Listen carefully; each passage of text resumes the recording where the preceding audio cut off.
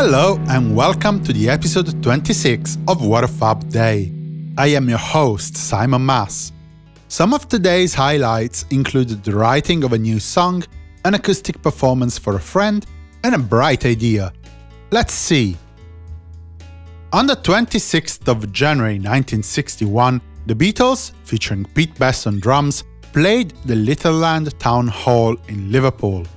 It was their third visit to the venue after the sensational return from their first Hamburg trip in December 1960. In 1962, the Cavern Club in Liverpool hosted another double feature for the lads, with Pete Best still on drums, with a lunchtime and an evening concert. Having honored their engagement with the Cavern, the Beatles rushed to the Tower Ballroom in Wallasey to perform at another event, this time put on by promoter Sam Leach.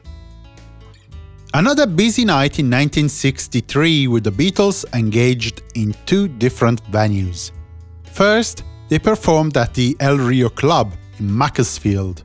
The concert had been rescheduled from the original 19th of January date. The Beatles shared the bill with Wayne Fontana and the Jets. Another curiosity is that it was in the backstage of this venue that John Lennon and Paul McCartney started writing their song Misery. Their idea was to give the song to Helen Shapiro, who they would have met in the coming week during their first UK tour. For the second engagement of the day, the band had to drive south for 21 miles, about 34 kilometers, to reach the King's Hall in Stroke-on-Trent. According to BeatlesBible.com, the only thing to make the performance stand out from the others in the same period was a one-off cover of Walk Right In, a song by the Rooftop Singers, then number one in the United States. The Beatles would never cover it again. Since we're talking about BeatlesBible.com, please notice that the website says that it was the King's Hall backstage that saw the birth of Misery, but I tend to side with Beatles historian Mark Lewison's version of the story. Being a composer myself, I think it's not likely that Lennon and McCartney started writing at the end of a long night of work. It would also be unlikely that the writing took place before the Stroke-on-Trent performance, since the band had to drive to the venue, probably not at a leisurely pace, having had another engagement beforehand. Naturally, everything is possible, although I think it's highly unlikely that BeatlesBible.com is correct.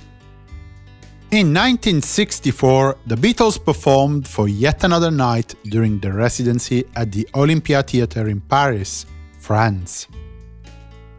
1 year later, in 1965, George Martin broke a bone in his foot while on holiday with the Lennons and his girlfriend in St. Moritz, Switzerland.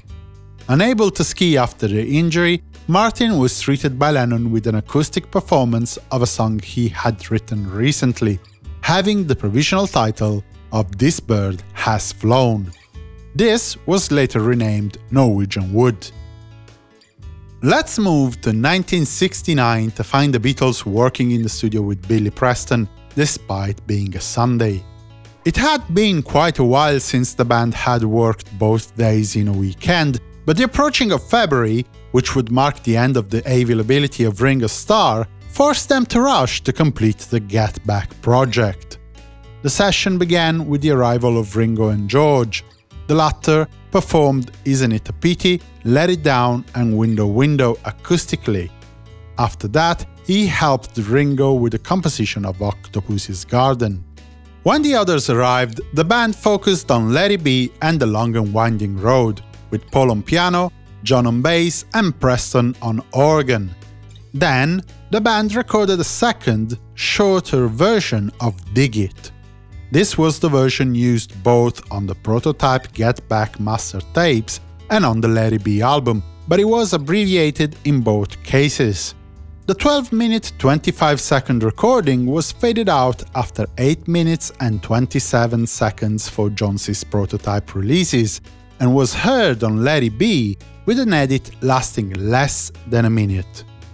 Apart from the usual array of covers, jams and the like, the session was memorable for two other details: the visit of Linda Eastman and her baby daughter Heather, and, according to Mark Lewison, the fact that at some point, someone at Apple proposed that the Beatles could have an unannounced live performance on the roof of the Apple office building.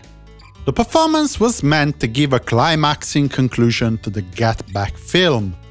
The fact that many people later claimed to have had the idea first is a testament of how well received it was.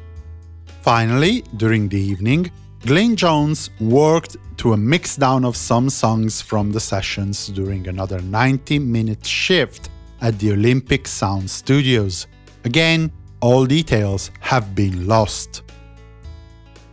On this date in 1970, Ringo Starr and his wife Maureen flew from London to Los Angeles to attend the premiere of The Magic Christian, the latest film featuring Ringo and the one which he started shooting in February 1969. On the same day, John Lennon, having left Denmark with his wife Yoko on the previous day, arrived in Paris and was interviewed by Reuters.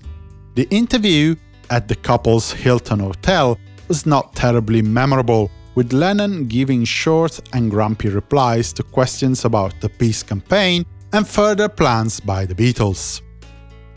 This concludes another episode of What a Fab Day.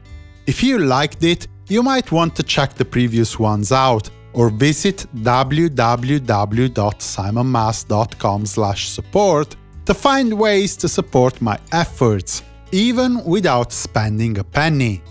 In addition, in the episode description, you'll find a bibliography of the show with Amazon affiliate links that you can use to support the podcast with your shopping, and a link to a list of all the songs tried out, however briefly, during the Get Back sessions. For the moment, I wish you a good day and a fab continuation.